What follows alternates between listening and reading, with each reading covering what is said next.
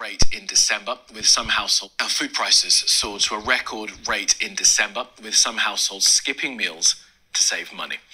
Well, let's bring in our political correspondent, Mari Aurora, who's at Sky News Centre for us. Mari, good morning to you. So tell us about food prices. They're still going up. Well, unfortunately, we've got quite a stark level of figures coming out of the British Retail Consortium this morning. So not good news for shoppers. We've got 13%. We've got a food inflation at 13.3%. You can see there from the British Retail Consortium. That's actually up 1.1% from last month. That's also the highest inflation rate in that category on record. So, Shalom. First and foremost, I'm going to give all praise, honor, and glory to Yahweh, Bahasham, Yahweh Shai, Bahasham, Racha, Kodash. And I want to say double honors to the apostles and the elders of Great Millstone that rule well, and blessings to the hopeful elect teaching this word in all sincerity and in truth, in the hopes that we may edify and feed the flock and the lambs of Yahweh Shai, especially in these last days. And we are definitely in these last days, man. You got, you know, all I see on the news when I go on Sky News Live is talks of wars, rumors of wars, uproars of the people, strikes, winter strikes. I think today you got like 20,000+ ambulance workers going on strike. Okay, you got rail strikes happening over here in the UK, across England, Wales, even Scotland. All kinds of stuff is happening, man. You know, and now this, you got the food inflation, like this chick just said that she was reporting, it's been at its highest on a record. You know, and the reason why you have inflation, which I remember one of the brothers when I first, you know, like kind of joined the camp years ago, he said something about, he was teaching. I mean, I believe it was the brother Amawan, and he was teaching, man, and I'll never forget. And he said something, what are you going to do when the price of a, it was either an apple or a bread. I don't want to misquote the ark, you know, but he said, what you going to do what you people going to do when the price of a loaf of bread or apple is like £1,000. And, you know, what we know is that Esau is going to, or is collapsing this global economy. Okay, he's going to pretty much have these people's backs against the wall to the point where they're just going to be in total reliance upon him so he can come forward with the RFID or the NFC, all right, and push his agenda, which is the New World Order agenda, to have these people out here, CHIPPED, all right, have them electronically tagged, right? Bag them and tag them. That's what he wants to do. All right. And he's going to set up these, you know, these stations with the military. All right. Because you got over here in the UK, what do you think is replacing these ambulance drivers? They introduced the military over here. Okay. You got the army replacing these ambulance drivers over here in the UK, which is desensitization or gradualism, if you will, getting the people used to having the military present, all right, within the public. And ultimately, you know, we know why this is happening, okay? And it goes beyond Esau, really, in its entirety. It goes into the plans and the blueprints of Yahweh Ba'ashem Yahweh Shai. It's all about biblical prophecy, all right? But the Lord is using Esau on the left-hand side to push, you know, his agenda, okay, because Esau is nothing but the wicked who the earth has been given into the hand of, and his blessing is a sword, and he's gonna start swinging that sword sooner than you think, all right. And Jake is gonna be at the tip of his sword getting thrust through really soon, all right. Get ready to see the devil come out in full force, all right. This is Revelation 12:12. It says, therefore rejoice ye heavens, and ye that dwell in them. Woe to the inhabitants of the earth and of the sea, for the devil has come down unto you having great wrath, because he knoweth that he have but a short time. And you know, you got these elites, you know, which pretty much are like trillionaires, man. I'm talking about the Rothschilds, right? You know, the elite banking families, Oppenheimers, you know, the elites of Esau Edom, the Gettys, you know, the DuPonts. These are the elites of the nation of Esau Edom, and they pretty much control all these major corporations that, you know, you're quote unquote benefiting from today. All right, why? Because the earth has been given into their hand.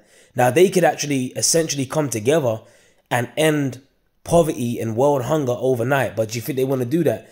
No, they ain't going to do that, because they want the people to suffer.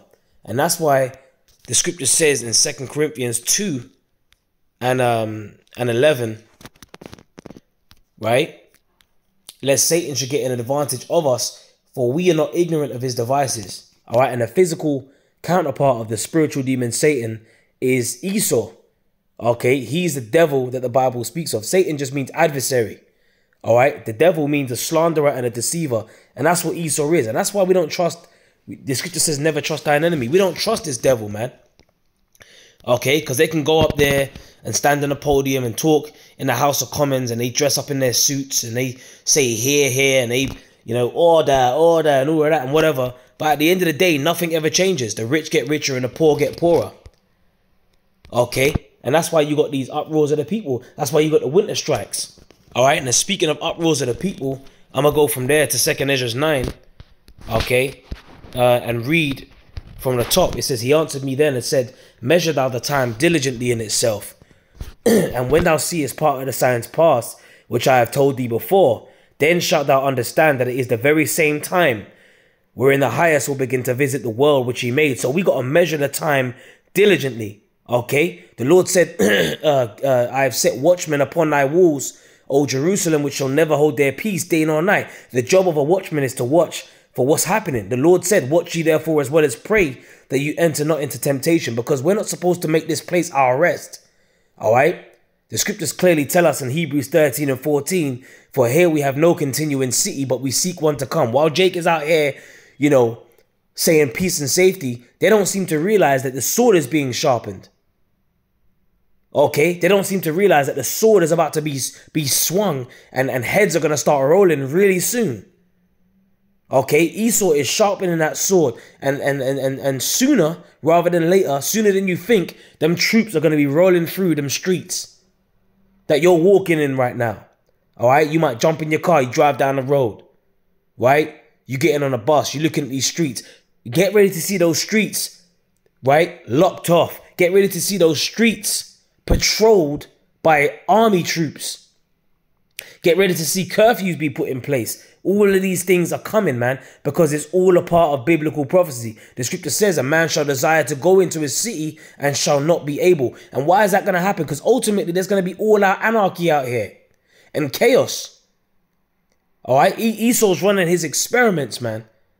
Okay, and over there in China, that's a model for things to come. The things that was happening in Australia, Melbourne, that's a trailer for things to come, where you had the army, the military out flying over tower blocks in helicopters.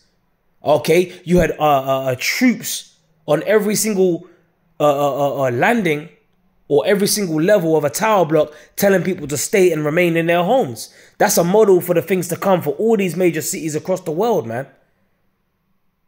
All right, and that's why we measured out a time diligently in itself. Verse 3, it says, therefore, when there shall be seen earthquakes and uproars of the people in the world, and we are seeing that. It's not just over here in the UK. We're seeing uproars of the people all over the place, man. Okay, the shit just ain't stopped. Okay, remember them riots in China? The China ain't even stopped. They're still rioting over there in China. Because them people out there, they're not having it over there in China. They're like, no, fuck this. You had drones flying over tower blocks in China, you know, with speakers on them saying, resist your soul's urge for freedom during the lockdown period, man. Okay, over there in China, you got something called the Deadbeat Map app, where if your social credit score is affected, you know, in a negative way, you know, then you can't, you know, you get named and shamed. Okay. And you get shitter services than everyone else that doesn't have their social credit score impaired, if I can use that word, or affected in a negative way. All right. So these things are coming, man. You see, they're meeting up for the World Economic Forum. They're going to have a chat, the fourth industrial revolution, where they're going to discuss the future of your life. All right. And it's all about the advancement of technology. They're talking about the metaverse. Okay. Incorporating, they keep talking about having your phone inside of you. And how's that going to be done? In form of the CHIP. The Revelation 13 and 16, man. That's the MARK of the beast. It says, when these things are happen, right? It says, then shall thou well understand that the Most High spake of those things, right? From the days that were before thee, even from the beginning. Because this is biblical prophecy playing out at its finest, man. Okay? And that's why we're diligent in how we measure the time. Like, this is biblical prophecy right here. Okay? Let me forward it, and I want to bring it to this part right here. Okay? Are obviously going to be spending more of their daily salaries, their monthly salaries on essentials like food and energy. Now, it's important to think, okay, why is this happening? Well, energy prices are high. Let me tell you why it's happening, all right? And it's happening because the purchasing power of the currency that you're using right now, okay, is being weakened, okay? Because you have something called money printing. All right, where these elite bankers have given the order for them to just be able to print money and print it out of thin air. And what do you think when you keep printing dollar bills? Essentially, what's going to happen to the strength of that currency? It's going to get weaker. And that's why you're seeing prices. That's what the definition of inflation is when you stretch the money supply. All right, and then the purchasing power of it becomes weaker and weaker over time. And this is the main reason why you're seeing inflation. Okay, and to top it off now, to couple that, you got the war over there in Ukraine, which is supposed to be the breadbasket of the EU, Russia, Ukraine. That region over there is supposed to be the breadbasket of the EU. Not to mention the energy supply coming out of those lands. All right, so, man, things are definitely turning up, man. All right, this is the year of hope that these prophecies are coming to pass, man. So we definitely got to be at the end. Let's keep playing some more in this. At the moment, because of the knock-on effect on the war in Ukraine. Also, the war in Ukraine is impacting the price of animal feed and fertilizer as well. So it's all making it more expensive to not just ship out the food, but actually... Animal feed and fertilizer. And not to mention, remember when you had the pandemic, right? They had to close down one of the major slaughterhouses over here in the EU. They had to shut that down. They were telling farmers to slaughter their animals. Okay, they were getting rid of poultry, slaughter the chickens, get rid of eggs. Now they're having to ration eggs in certain supermarkets over here in the UK. And this ain't no joke, man. I got a scripture. Okay, this is 2 Ezra 16 and 20 and 21. It says, behold, victuals shall be so good cheap upon the earth, that they shall think themselves to be in good case. Even then shall evils grow upon the earth, the sword, famine, and great confusion. So a time of famine is coming, man. All right, and victuals means food and provisions. Okay, so right now you can somewhat, okay, you can deal with the rationing system. Okay, yeah, I don't even need to get 10 crates of eggs anyway. I could just get one, or they're limiting it to 2 per household or 1 per person or whatever. You know, in certain supermarkets the ratios may differ. All right, but the fact of the matter is there's rationing services, or there's rationing happening in these supermarkets, man. All right, and although you may be able to purchase it now, there's going to come a time where you ain't going to be able to get access to it.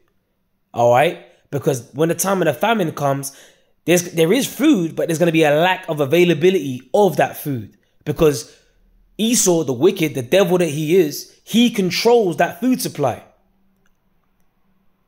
Okay, remember, just like going back to the time of Egypt, when you had Pharaoh, okay, and Egypt was made great, right, during the time of the 7 years of famine, because they had the 7 years of plenty and the 7 years of famine, but everyone was going to Egypt to get their food. Okay, and who's the modern day Pharaoh? Esau, the wicked that the Bible speaks of. Okay, so Esau, man, he's a devil, man. Okay, and he's looking to starve these people out. Okay, so as these victuals shall be so good cheap upon the earth, people are walking around, they're thinking that they're in a good case. They're in that peace and safety spirit, when that's not the right spirit to be in, man. That's why the scripture says in Sirach 5 and 7, make no tarrying to turn to the Lord, and put not off from day to day.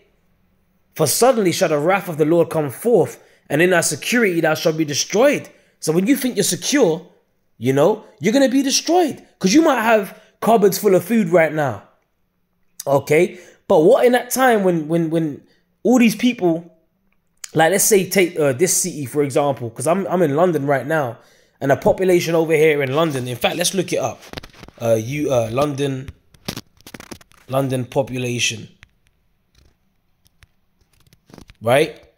London population. So in 2019, it was around just under 9 million. Right? Let's type in 2023. Let's type that in real quick and see what comes up here.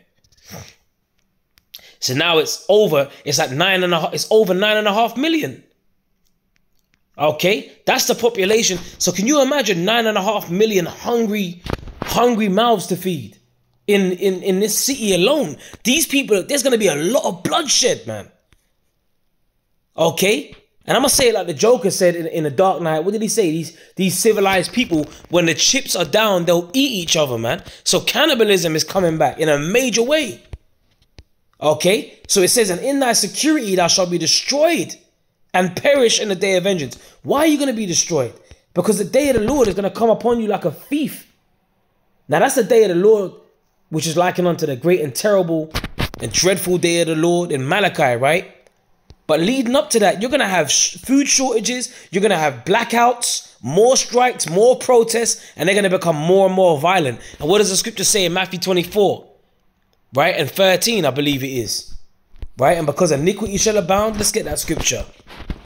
Right? Matthew 24. Because remember, the wicked is the wicked. All right? And they're going to do wickedly. Okay? The wicked is the wicked, and they're going to do wickedly, man. They don't care about the world, you know, about keeping bellies fed out here. They care about total control. They want these people tagged electronically. So they don't care about keeping, you know, people fed. If they really cared about that, wouldn't they end world hunger? Okay, you got these LADC countries out here. Wouldn't they end their suffering? So that shows you that this man's a devil, man. Okay, and ultimately, that's why in the kingdom, man, these nations are going to rejoice when we're in rulership. Because under this devil, man, he's just a tyrant. Okay, he is an oppressor. Okay, and he's oppressing Jake the most. And we need salvation. We need to get out. We need the real great reset, which is when Yahushua comes back and takes this man out of the rulership seat on the earth. Matthew 24 and 13, it says, verse 12, it says, because iniquity shall abound, the love of many shall wax cold, man. So people are going to be cold, and they're getting cold. And let's read it in the NLT. It says, sin will be rampant everywhere, and the love of many will grow cold. Okay, so you're seeing iniquity abounding right now, man. Okay, more and more pedophile scandals surfacing, more and more wickedness being exposed by Esau. Okay, shameful spewing is upon his glory. This man is ashamed of all the shit that's coming out upon him in these last days, and it's all through the spirit, man. Okay, but I don't want to deviate, because that's another topic for another time. Let's go back into this clip and we can, you know, follow up, you know, back on the precepts that I had in 2nd Ezra, the 16th chapter and the 15th chapter. See, we're in a time of these prophecies kicking off, man. 2nd Ezra 15, 2nd Ezra 16. Okay, and I'll be thinking about these precepts a hell of a lot, man, because I'm like, yo, it's definitely popping off, man. And when you see, every day it seems like when you turn on the news now, you can always pull a scripture out from 2nd Ezra 15 and 16. Because that's all you see on the news right now. Okay? Produce it in the first place. But also, at the moment, inflation is so high, even if perhaps it is falling, household incomes are not going to see the benefit until it falls much more drastically. And that politically is a bit of a difficult situation for Rishi Sunak. The government are very much hoping and banking on inflation falling as soon as possible so that they can essentially try and get back round the table with striking workers and say, here we are, inflation's coming down like we said it would, and therefore now strikes are no longer necessary and we can find a deal. But until that... But you see, but the strikes are going to keep on happening, man.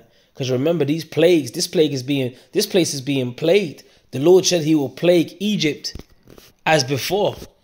All right, and where is that? Is that in 2nd Esdras? Is it the 15th chapter? Let's see if it's in the 15th chapter. Yep. This is 2nd Esdras 15 and 11. But I will bring them with a mighty hand and a stretched out arm and smite Egypt with plagues as before. And I will destroy all the land thereof. Okay, and the modern day Egypt is talking about what? America, Babylon the Great. Okay, and America came out of where? Came out of Great Britain. Okay, so pretty much, man, the modern day Pharaoh is Esau, and his kingdom is getting smitten with plagues, just as before. Nothing new under the sun. The Lord said he would destroy all the land thereof. The land of America is about to be turned into a lake of fire, man. It says Egypt shall mourn, and the foundation thereof, and the foundation of it shall be smitten with the plague, and the punishment that the Most High Yahweh shall bring upon it. And what's the main plague? The main plague is the nuclear missiles, man. Zechariah 14 and 12. And this shall be the plague, you know, where the Lord shall smite. Okay. It says, and they that till the ground shall mourn, for their seed shall fall through the blasting, and hail, and with fearful constellation. Woe unto the world and them that dwell therein. For the sword and their destruction draweth nigh, and one people shall stand up and fight against another, and swords in their hands. These civilized people, they will eat each other. Why? Because they're going to be in a state of desperation. They're going to be looking to feed their own families, look after their own families. They ain't going to give a damn about you and yours. They're going to take what you have, take what you got, and they're going to take it for themselves because they need to survive. So it's going to be a dog-eat-dog society out here real soon. Complete anarchy, which means lawlessness.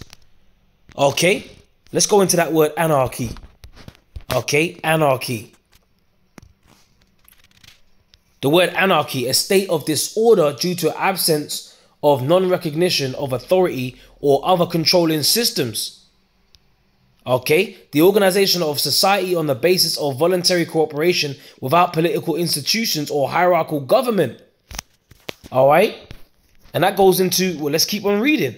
Right, verse 16.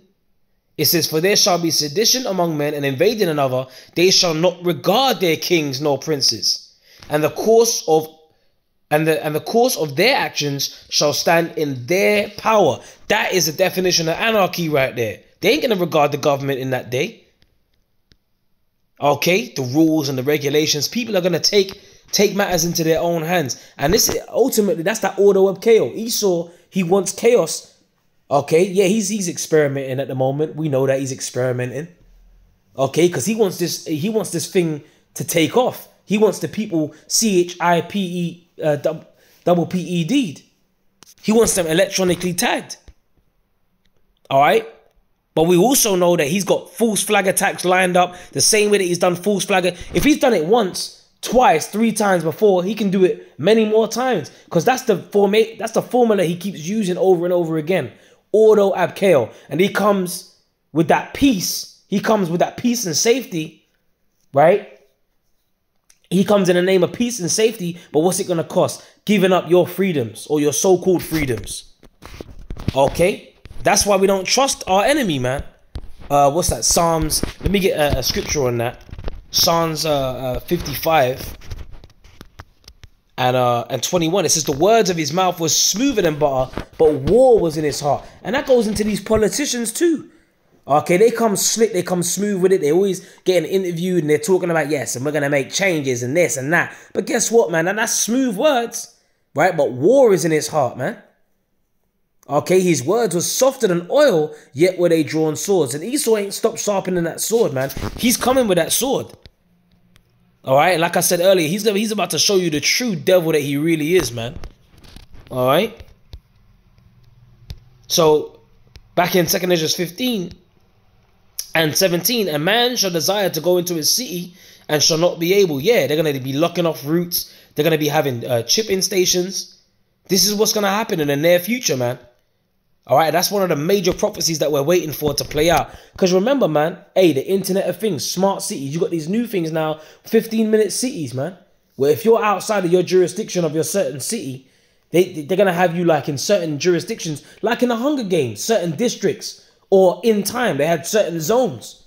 Like over here in the UK, you got on a tube line, when you look at the tube map, you see zones. You see zone 1, zone 2, or what zone are you from? What zone do you live in?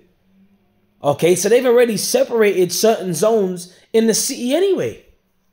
Okay, so you're going to desire to go into a city. You might have someone that lives in zone 3, but you live in zone 1, or you live in zone 2. Someone lives in zone 4 or 5. And you can't go and see that person. Okay, so this is they're trying to take away your cars as well. They're trying to get rid of all the old cars. Introduce electric cars, which is going to fry you and radiate your ass to death while you're driving on the road.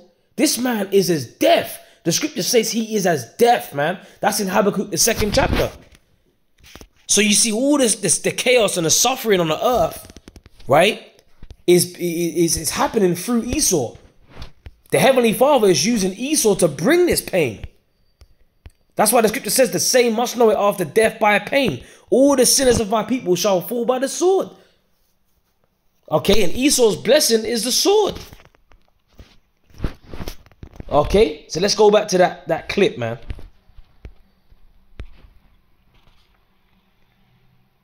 That happens, households all across the country are really going to feel the pinch. They're going to find it very, very difficult. And if we have any very, very cold snaps coming up in January and February, they're going to end up spending more money again on energy, which is going to squeeze. You see that? Cold snaps, energy prices. The energy prices, don't get started on that. The gas and electricity, that's going through the roof. Okay, the war in Ukraine, all of these things, knock-on effects, wars and rumors of wars. We are definitely in the time of the end, man. Measure down the time diligently. Okay? And I got this scripture in Isaiah. So all of this spending and all of that, and spending on food, you know, the working class families. You got Jake all up in the ghettos. They can hardly afford to keep the lights on. They're choosing whether to heat their homes to stay warm or to feed their families, man. Okay, this is Isaiah 65:13. It says, therefore, thus saith the Lord Yahweh power, behold, my servant shall eat, but ye shall be hungry. Behold, my servant shall drink, but ye shall be thirsty. So the servants of the Lord, and which we hope that we're serving, we're true servants of the Lord. Okay, we hope that the Lord is gonna feed us, man. He's gonna protect us. The scripture says that the angels encampeth about them that fear him and delivereth them. My servant shall drink, but ye shall be thirsty. Behold, my servant shall rejoice, but ye shall be ashamed. Okay, that's why the scripture says is Hosea 4:6. Therefore, my people are destroyed. Right, for a lack of let's get it real quick. Hosea chapter 4:6. It says, my people are destroyed for a lack of knowledge. Because thou hast rejected knowledge, I will also reject thee. Okay. So the Lord said, because you rejected him, he's going to reject you. You rejected the knowledge. That's why the scripture says, all that hate me love death. Because this word is life. And this word is going to keep us stable in these last days, man. My servant shall eat. The book of Isaiah 33:6 says what? Wisdom and knowledge shall be the stability of thy times, and strength for salvation. The fear of the Lord is his treasure. So we have hope. We're not hopeless, man. If we're the true servants of Yahweh Ba'ashem Yahweh Shai, and we be of the elect, the Lord is going to keep us stable. The Lord is going to have things happen for us. Hey, the Lord commanded the ravens to feed Elijah in the book of Kings, man. Had the Lord had Elijah drink from the brook. So Elijah was eating and drinking in the time of famine, man.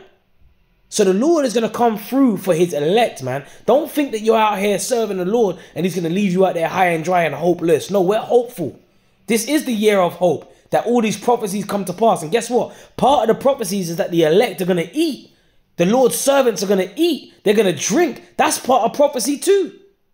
So we have to remember these prophecies too, man. And wisdom and knowledge shall be the stability of thy times, and strength for salvation. The fear of the Lord is his treasure. Keep fearing Yahweh Ba'ashem Yahweh Shai, man. Bahashem Rakah Kodash. Alright, so with that, man, I pray you were uplifted and edified. You know, you got winter strikes going on. You got all kinds of hell, wars, rumors of wars, protests, all these things that are happening, man. We are definitely got to be in the last days. We're waiting to see Esau come and push that CHIP, man. Okay, because we're living in a time of prophecy, man. So it's a very exciting time to be alive. Okay, because everything that we said is going to happen through the Spirit. Everything that we were taught, right, from our elders and our apostles, man, the prophecies of the Bible, the breakdowns, all of these things, we're seeing them play out, man, in these last days. And that boosts our faith, man. Okay, that confirms what we believe. Okay, now all the scoffers and the scorners, they ain't got a damn thing to say. Okay, because everything that we've been saying is coming to pass. Okay, and I'm going to close out with Ezekiel 33 and 33. Okay, and there's another one in Habakkuk 2 and 3. The vision is yet for an appointed time, man. At the end it shall speak and not lie. Though it tarry, wait for it, because it will surely come, it will not tarry. So we're in that time where it's not tarrying. The prophecies are speaking. This is Ezekiel 33 and 33. And when this cometh to pass, lo, it will come. Then shall they know that a prophet have been among them. Okay, let's read it in the NLT. But when all these terrible things happen to them, as certain as they certainly will, certain. Okay, what does it mean to be certain? Okay, to prophesy means to say before. To be certain, what does it mean to be certain?